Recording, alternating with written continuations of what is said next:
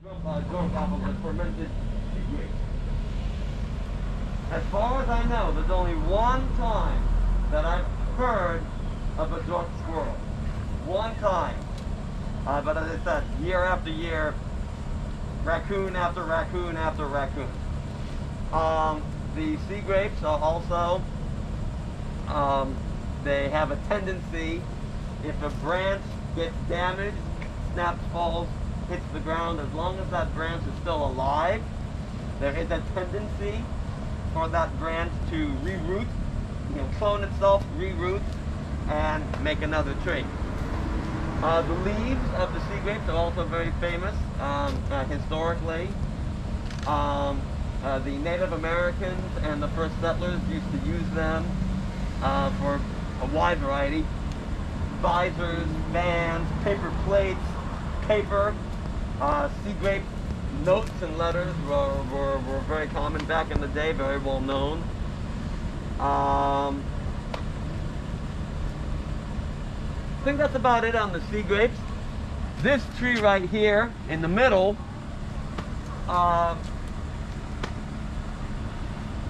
well-known species, famous species, cool species, I love them all. This is called gumbo limbo. It's just fun to say, everybody limbo. At first glance, you might see a little bit of peeling, a little bit of flaking. You might think, oh no, there's something wrong with this tree. Wrong, perfectly fine, perfectly healthy. The gumbo limbo has a couple of nicknames. It's called the tourist tree, which is not a tourist, it's native. It's also called the fence tree. The gumbo limbo shares a couple of characteristics with the sea grape. Salt resistant, salt tolerant, high wind impact. It can really take a beating. The difference is that sea grape can take a beating, but it's very rigid. So at some point, if it takes enough of a beating, it'll just snap and break. The gumbo limbo, it's very strong, but it's very pliable, it's very flexible. So it takes a beating, and instead of standing strong, it will kind of sway with the impact, making it that much tougher to actually snap and break. Native Americans used to use the wood from gumbo limbo to make bows and arrows, canoes, paddles, oars. The extracts from gumbo limbo are anti-inflammatory. If you have a wound, an injury, you don't want to get it inflamed or infected, gumbo limbo is your best friend. We do have, unfortunately, we do have both poison ivy and poison oak, or poison wood. Here in the park, I can absolutely point out the poison oak. Poison oak is 10 times worse than poison ivy. This is the remedy, the antidote for brushing up against either one of the two. Also historically, this was used to treat gout. You can extract the chemicals either simply from, these are the leaves of the gumbo limbo. Just simply rubbing on the leaves, you'll get some of the oils. The Native Americans used to take these and mash these up. You get a stronger, more concentrated form of the chemical. The purest, most concentrated form you can actually tap into the tree, like maple. And as I said, that's the purest, most concentrated form of this antidote, of this remedy. And yeah, okay. All right, wrong. Both of these are exactly the same species. It's just simply that you're looking at two different stages of development. So let's take this one first. This is called booted. And then this is called, don't look at it. It's called bear. Cover up. Look away. You've got either sable palm or cabbage palm, same species, just different name for two different species. It's kind of rubs me the wrong way. Some people think, oh, you know, one is one species and one is the other. No, they're both the same. Furthermore, some people think that one stage of development is one species and the other stage of development is another species. No, they're both the same species. So basically what happens is the tree grows a little bit, then it grows these covers, these boots, these protections, grows a little bit more. As it grows, sheds the boots, goes bare, grows a little bit more. Ideally, it's a continual life cycle. However, there are, very much so, there are certain individuals that I simply like to call Peter Pan. They don't want to grow up. So, as I said, I've been here a while. These are not the only two individuals, but these two individuals, 100%, I have never, ever seen, and again, I've been here a while. I've never seen this individual bare, and I've never seen that individual booted. Never. But again, ideally, it is a growth cycle, a growth, an ongoing life cycle, an ongoing growth cycle. Okay, ladies and gentlemen, I introduce you to the state tree of Florida. They are protected. I believe currently they're considered a threatened species. It is 100%, again, it is 100% a federal offense to harm or harass in any way, shape, or form a wild, freestanding sable or cabbage, same thing, palmetto tree. Back in the day, they were highly used for log cabins. Very strong, reliable, dependable logs were made from these trees. Also, if you've ever had or heard of heart of palm salad, this is where it comes from. There is actually a fruit that grows in the core, in the center, which is why it's called heart of palm. And it actually used to be believed that there was a method, which I know nothing about, of extracting the heart of the palm from the palm without killing the palm. Nope. Nope. There are certain methods, certain techniques that do not kill the tree immediately. So this is the one that, oh, well, it's not dead and we got it, so cool. Wrong. You are prolonging, and these are living things, these are living organisms. Let's not beat around the bush there. You are prolonging the death. You are prolonging the agony. But as I said, the everyday act of extracting is a thing of the past. Yes, you can go to grocery stores, you know, Walmart, Publix, what have you, and still get heart of palm salad.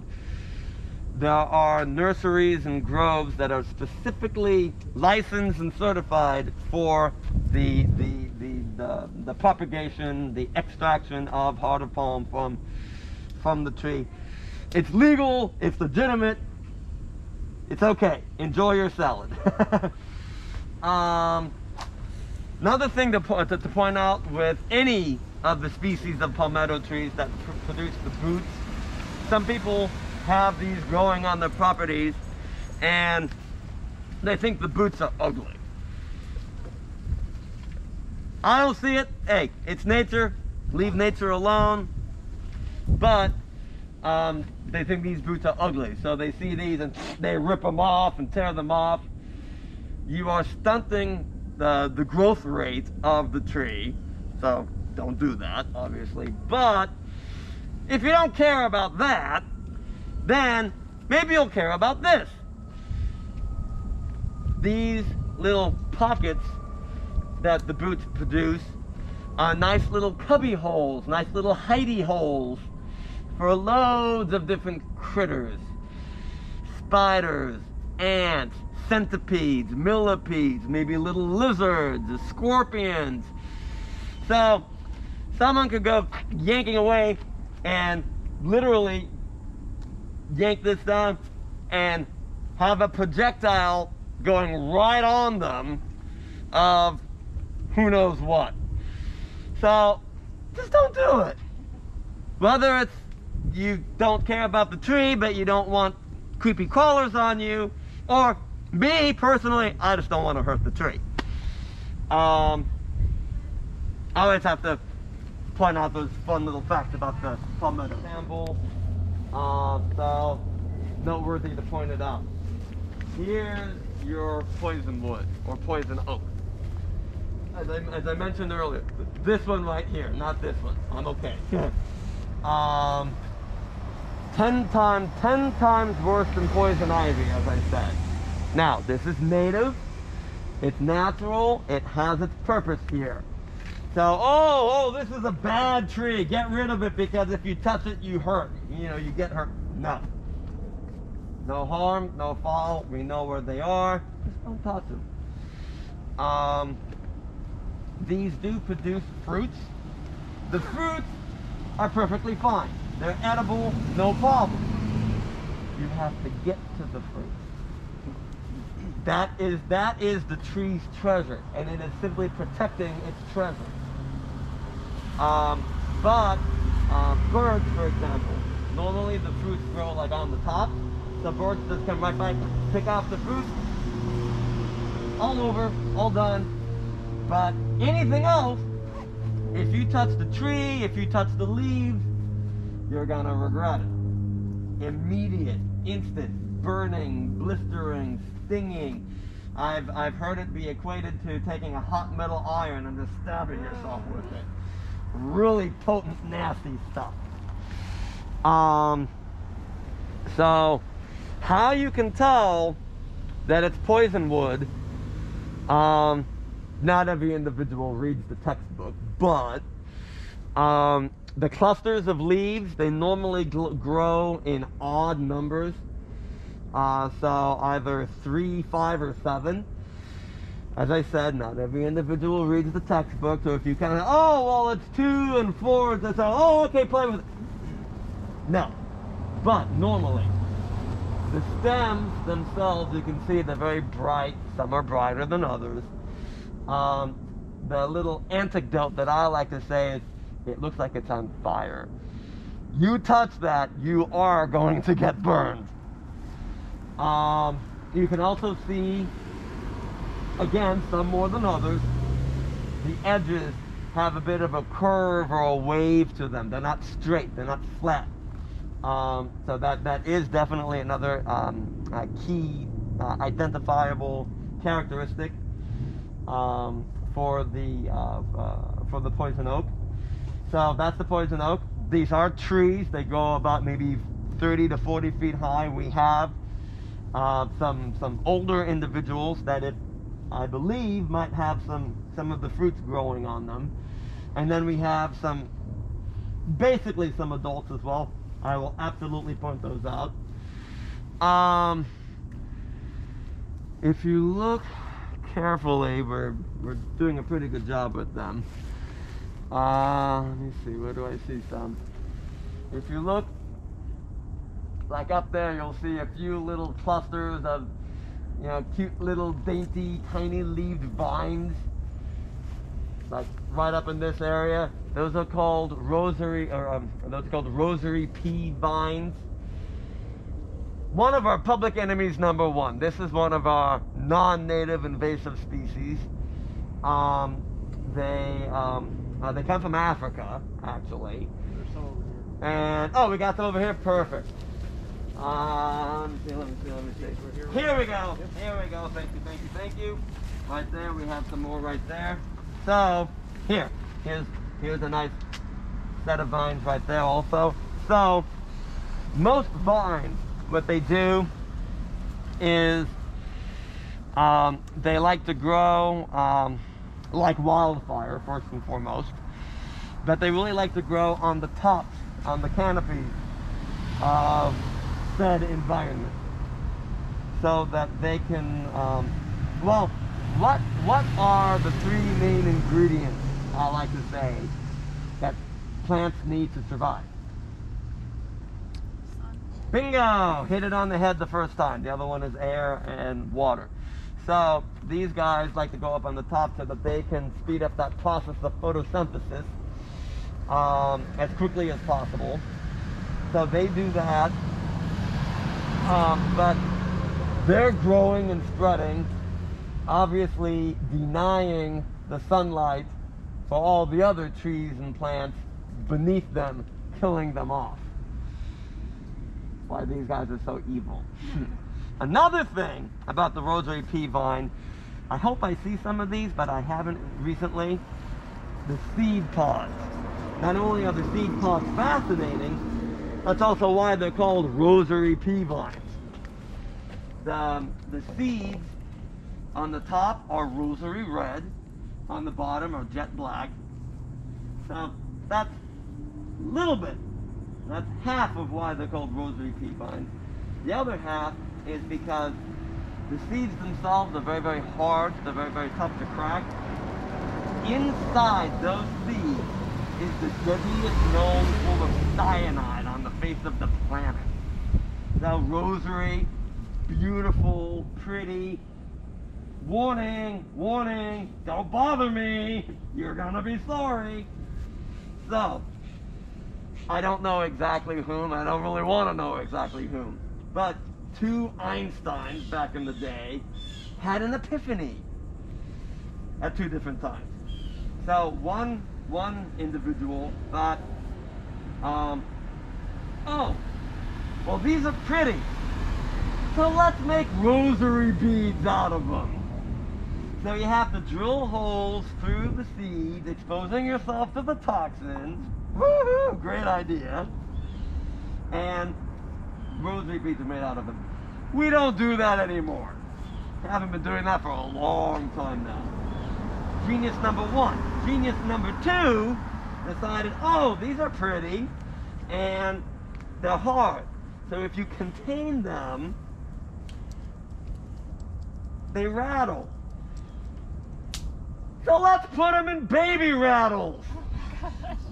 So back in the day, there were loads and loads of infant mortality rates. Because what do babies do? They see the rattle, they play with it, they crack it open. Oh, look at the pretty thing. They put them in their mouth. So we don't do that anymore either. So really fascinating little tree, a little plant that we have here and that I've been going to for years and years and years. Don't want to put too much pressure on this individual, but that's what the name of the camp is. You can see very distinct, unique characteristics of the gumbo limbo. First of all the twists and turns and bends and curvatures of the branches. You can see how heavily pitted the bark is of the live oak, and that's actually very key and specific to this species. It doesn't look like much right now, but you can see all of the growth, all of the additional life, the additional plants that are growing on the live oak. They can take hold and take root in all of these little nooks and crannies and crevices of the bark. The main additional species that you see, at first glance, it looks like wah, wah. Doesn't look so hot, doesn't look so good. Perfectly fine, perfectly healthy.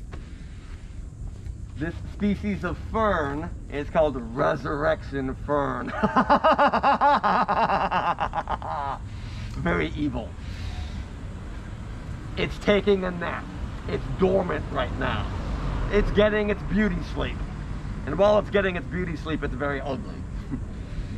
But during a high rain, after a high rain, even after a high rain, when it's extremely, extremely damp, moist, and humid, it comes back to life. Right now, it looks like it's dead. It's just getting its ugly sleep right now. So all of these spring to life, and they're this beautiful, beautiful, vibrant green. So it's a fascinating process. Right now, you're seeing the ugly side of it, but it's absolutely fascinating nonetheless. The wood from the live oak tree is very strong, very sturdy, very hardy. Sailors used to use these to fix especially the hull of the boat, because of all of the twists and bends and curvatures of the branches themselves. You wouldn't have to take the extra time, effort, and energy to ply the wood to affix to the hull. It's already done. So fascinating species. I love them all. If you can't tell, I love them all.